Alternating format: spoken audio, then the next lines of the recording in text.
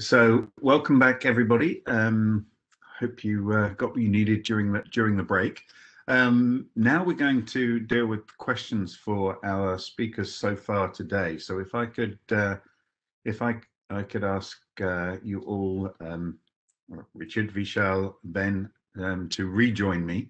Put your videos on if you can, or if bandwidth supports, and added to that list, as I said just before the break.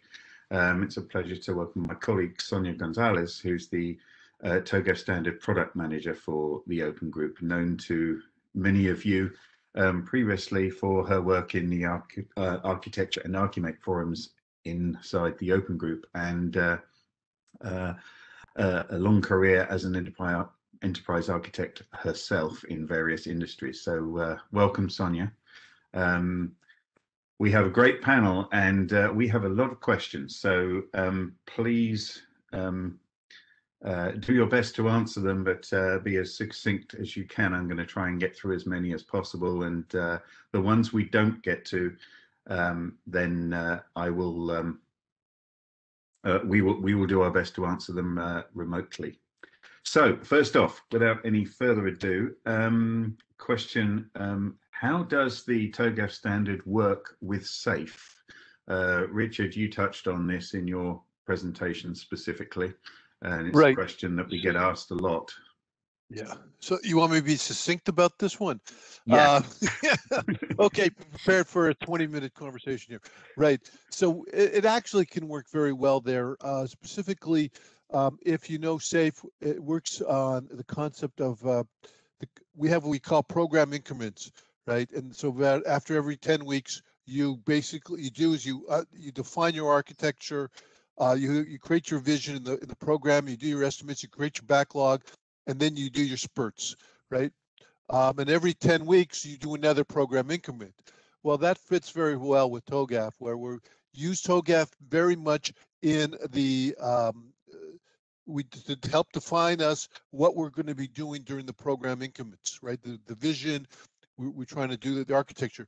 Now, what the very key thing is that we also use the other phases during the actual sprints. The architecture works with, during the implementation side, we work together with the implementers, with the other developers. Sorry, we are part of the team. And we help, so we create what we call our intentional architecture in the beginning, and as through the various sprints, our architecture evolves as we start to learn things, because in the beginning, we really don't know what the heck we're doing. So as we start learning information, as we start accumulating it, and we work together, we have an emergent architecture starts to evolve. Okay. That's as succinct as it's going to get with that kind of question. Yeah. Does anyone else want to add to that? Yes, actually, Steve, hi everyone. Yeah. I would like to add that besides the briefing that Richard just gave, also SAFE recognized the need of having enterprise architect at the higher level, at the lean portfolio management level. So you will see in there, like, enterprise architecture is key for the strategic planning, the epics, the strategic teams, and having the portfolio vision in which architect is paramount. And also architecture, it's very important to define the different epics and guardrails that will at the end be helpful to govern the rest of the developments whenever you reach the level of the delivering a pipeline and the agile release train. Having this guidance from architecture, it's quite important, and SAFE recognize that in the framework. So that's the way that they can be used together as well. Right, and it flashed up on my screen quickly, but I didn't get a chance to use it. But I know Chris Frost has put a comment in the chat around that too. So do look in there. We will move on. In terms of Agile and its relation to the TOGAF standard, do you feel one always dictates the other, or does it depend on the scenario? And should one dictate the other? So, can I answer that one? Yeah, there is no standard for Agile. All right, so TOGAF is a framework. Agile is a process, because there are a lot of different frameworks for Agile. It's kind of a broad statement, right? So yes, it definitely works with TOGAF. TOGAF, remember, is focusing more on strategic. It's the enterprise architecture side that we do there. A lot of times when we look at the agile side is from the development side. So it's a layer within the TOGAF. It's enabling how does the architects, the enterprise architecture work with developers and solution architects together. So it's a combination of the both. I wanted to stress that because we say agile, it's just a broad statement. Right. Yes. I will add to that that also, we have always said that EA has a practice and the TOGAF standard are meant to be adapted to the specific needs and the culture. And at the end, Agile is much more than just development. It's a way of working, being an Agile enterprise. So I think it's bigger than just the development, even though it's key and important in that side. So it's not that one mandates the other. It's the fact that your practice, and not only enterprise architecture, every practice that you have in your organization should be adapted to this new Agile way of working in general. Right, and I think it's an important point, Sonia, because I often trip over the difference between agile software development methods and agile enterprises, and they're really quite different. But that's good. We'll move on. Steve, I would like to say something to this. Please do, Ben. Yes. We in Shell we basically use Scrum. So there is a standard because the various ceremonies are standardized, the process is much standardized, the tools are becoming more standardized. So we work in sprints, etc. So it is not that basically Agile is not an organized process. It is the question you have to ask yourself is, if Agile is about developing functionality in projects, is it really interfering that much with the creation of architecture? Because let me say 95% of the IT that gets developed at Shell can be developed inside the ring fences of the existing architecture. The technology gets basically revamped every 2 years because a lot of technology is coming out, especially in cloud. So you need to keep current, otherwise you're dropping behind and people don't know anymore what you're talking about because everybody has moved on. However, when it turns out that you really need a new piece of architecture that doesn't exist, so you cannot just bring it into the Agile team. I went through this because we had a SQL Server database that was running on the largest node that was in existence. And we still needed to scale by a factor of 10. So we needed a different technology, a database that scans horizontally, basically that you can have over multiple nodes, which doesn't work with SQL Server. And that's why we had to move to NoSQL to MongoDB. So in an agile way, with sprints, we developed in collaboration with the vendor of MongoDB. We fleshed out what the specific MongoDB layout had to look like, and we were talking about 50 servers, MongoDB living on 50 servers. So that this is a piece of architecture, and so there was agile architecture development in this project, but that is rare. That is not the normal case. Architecture is about non-functionals, and agile teams 95% of the time are interested in creating the functionality that the business needs, and they care a little bit less about the architecture that they have to work in. They are coding, they are testing, they are running, they are deploying, they have tools for that. Architecture, it just needs to be there, and they won't go into discussion as long as it's performant enough and scalable. Right. Thank you. Okay, we'll move to next question. Maybe one for you, Vishal. In fact, specifically for you, this one. Could you provide more clarity on your mention of value streams being mapped to capabilities? So, can you give an example of how that happens or how that's done? Sure. So there are two series guide already from TOGAF from the open group, one on value streams, one on business capability with examples. I would like to reiterate one of my favorite example, which is there. So let's assume a hiring process wherein there are certain processes involved which are known as value stages. For example, advertising the job specifications, then assessing and inviting the application, then conducting the interviews, and finally, selecting and the agreements and everything happening. So these are, let's say, the 4 stages involved in a hiring process, which is known as value streams.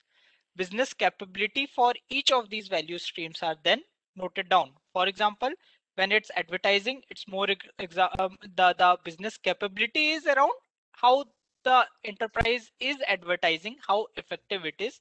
When it comes to hiring, it's more about the hiring and the interview process, the HR management business capability.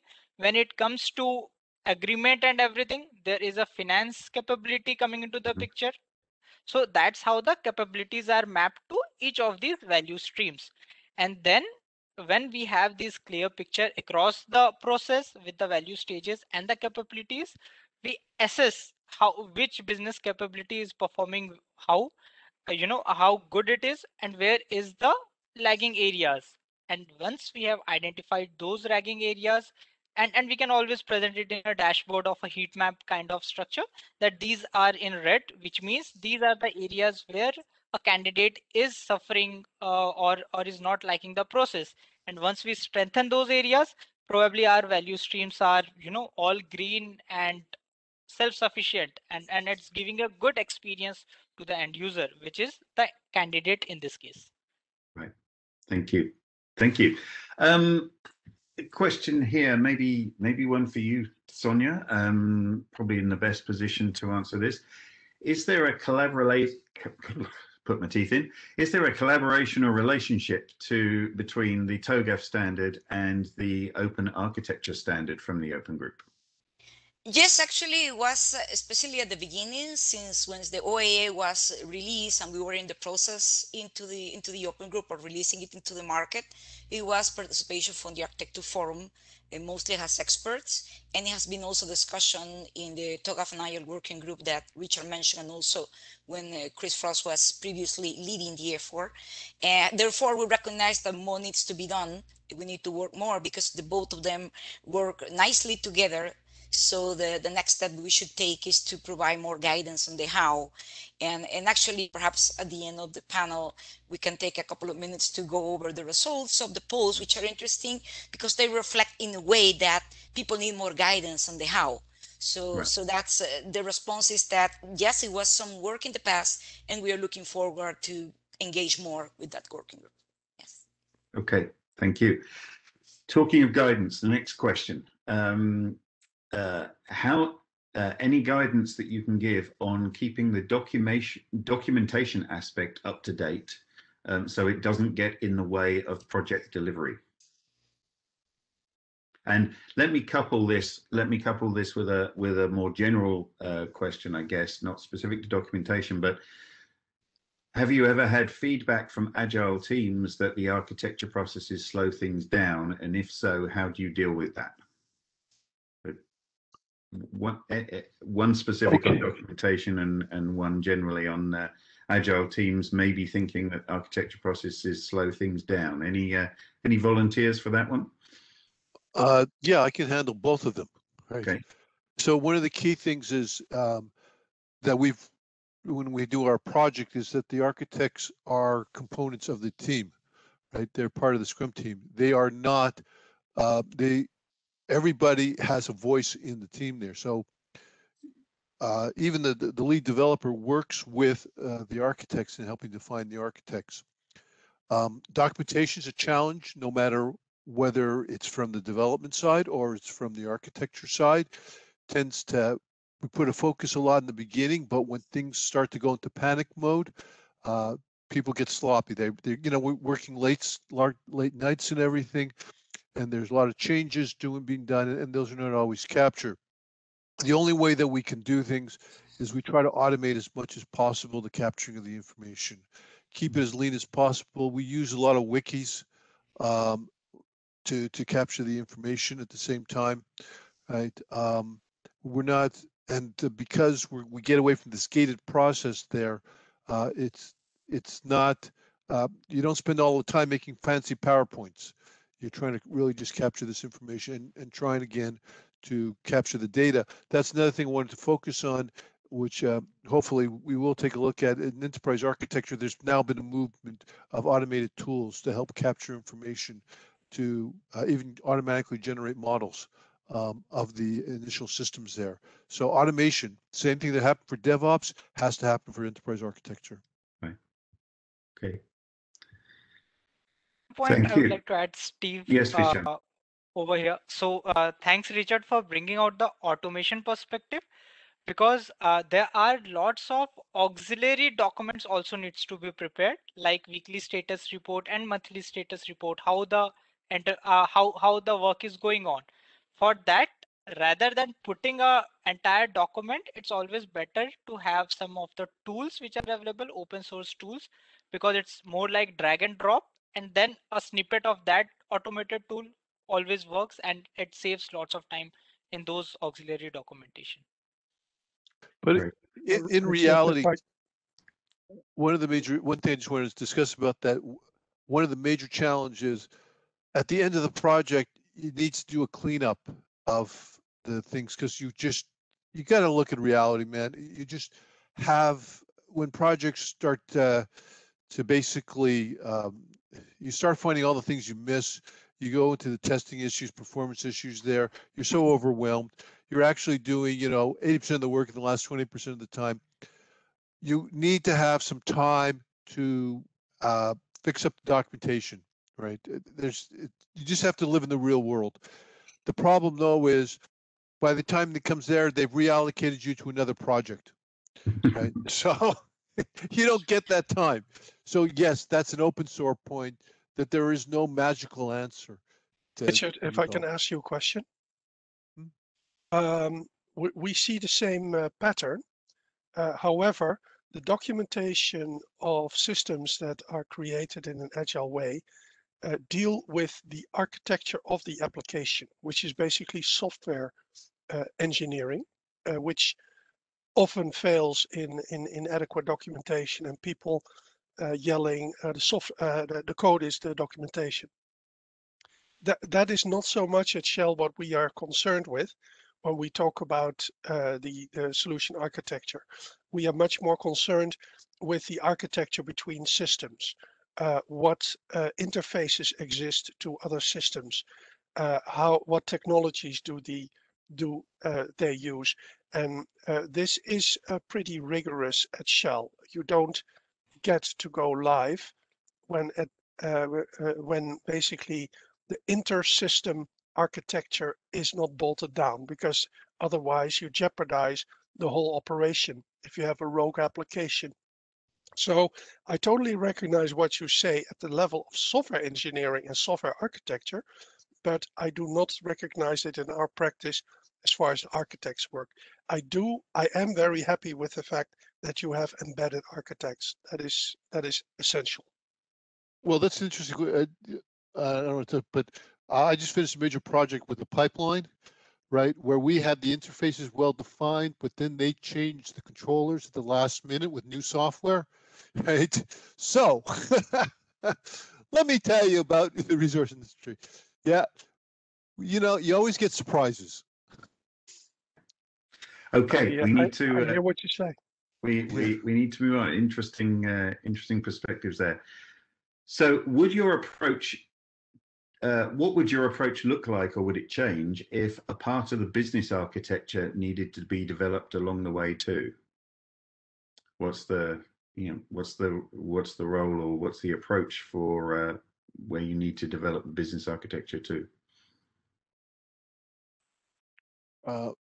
Okay, all I can do from my own experience is that the business architecture always evolves, because we determine what is the target architecture, and then we create the backlog, right? And so we have the business process and the value chain, and then that maps the development change. Then we start doing our sprints, and we find all the things we were wrong and all the assumptions. So the business process has to be re-evolved again, right? And then we also have to try to, let's say I did a QDC type of thing there. Well, guess what? We get the feedback from the product managers, who don't necessarily always get it from the field.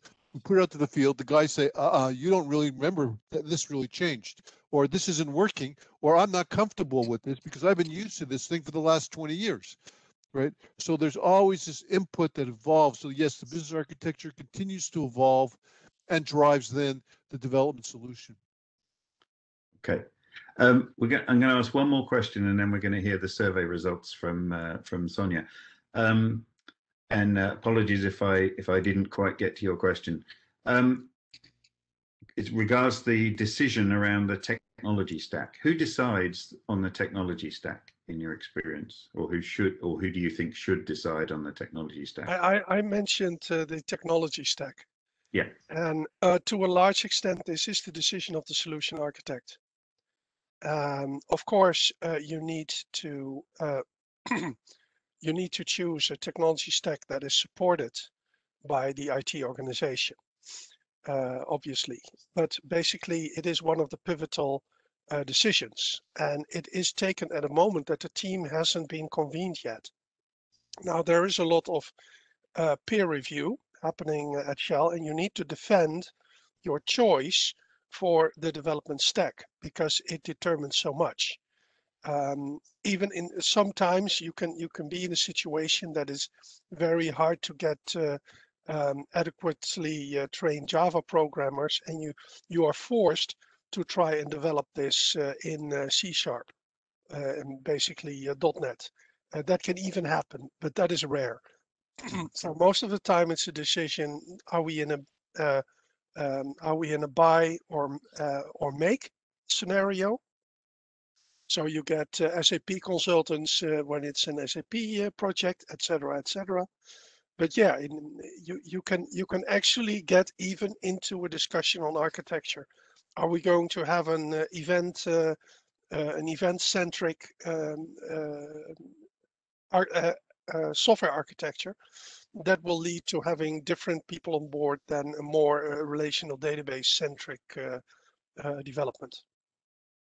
So I agree, but one thing you should realize, again, a little bit of practicality for large projects too, it can be very political, right? There have been many times that, for instance, a CIO has been signed this big deal with Oracle, right? So he's defined, you have to use these Oracle products. Same thing with IBM too. You have to use the entire IBM suite. It may not be the best fit for the particular solution, but very often or sometimes, unfortunately, you either inherited some type of decisions. Yeah. So yes, constraints that we have to deal with along the way. Absolutely. Yeah. Okay. Thank you all, panelists. Before you leave us, Sonia, you'd like to share the survey results, I think. Oh, yes, actually, I don't know if it would be possible to put them on the screen so everybody can see them. If not, I will read it. So because I have it in there. I think it's quite a set of interesting responses. For the first one is the TOGAF standard really aimed to support the digital enterprise. I think we got around 28% of people saying that it supports the digital enterprise, and we have 33 saying that it doesn't, but we have 40% of people that didn't deliver an answer, which is, it gives us an idea that we need to work more on giving that guidance, which is precisely another of the working efforts that are around into the Architecture Forum. You know, there's a lot of discussion about what digital enterprise is and what is a digital transformation. If you ask that question, you will receive probably 20 different answers. So therefore, that will motivate us more to work more in that space. In the other one, which is also connected with this, which is also around EA, TOGAF, and digital, the questions were if EA is key or crucial for digital transformation, and also the TOGAF standard is also important and it could be adapted to support the digital enterprise. Again, we receive around 15 or 20% people saying, sending individual responses, and 34 saying that all of the above. So they're saying that EA is important and also TOGAF standard is important, and is the TOGAF standard can be applied to do that. But again, similar trend, we have around 49% of people that didn't respond to the poll. So again, that is like in a way related with the previous response. People is not quite certain about what to do with digital transformation. So therefore, there's a lot of room for us to deliver value into the market in this space. And finally, about the Agile question, also interesting responses. EA, key to support Agile developments. We received 13% of responses. EA can be delivered in an Agile way, more people, 33%. 21, important for enterprise agility, which is interesting, like supporting the fact that we say before that EA should be used for the Agile enterprise and adapted to the digital enterprise. Then in relation with the TOGAF standard, adapted to support Agile delivery and adapted to support Agile developments, around 20% each of the three responses, and 34 people saying that all of the above applies to that. And again, similar trends, around 40% of the people that didn't deliver an answer. So we hope that after this virtual event, people is more clear now after the excellent presentation that we have saw before from Richard, Vishal, and Ben about Agile and EA and TOGAF. But again, I think this is something that should call our attention and the need to deliver more guidance into the market in this aspect. So interesting responses. Thank you for taking the survey. Yes, thanks everyone for your input on that, and it does help guide what we do inside the open group and where we take things. So we'll move on. Thank you again, Richard, Ben, Vishal, and Sonia for your thoughts, and a warm virtual round of applause from the attendees for you. Take care. Thank you. Thank you. Thank you. Thank you.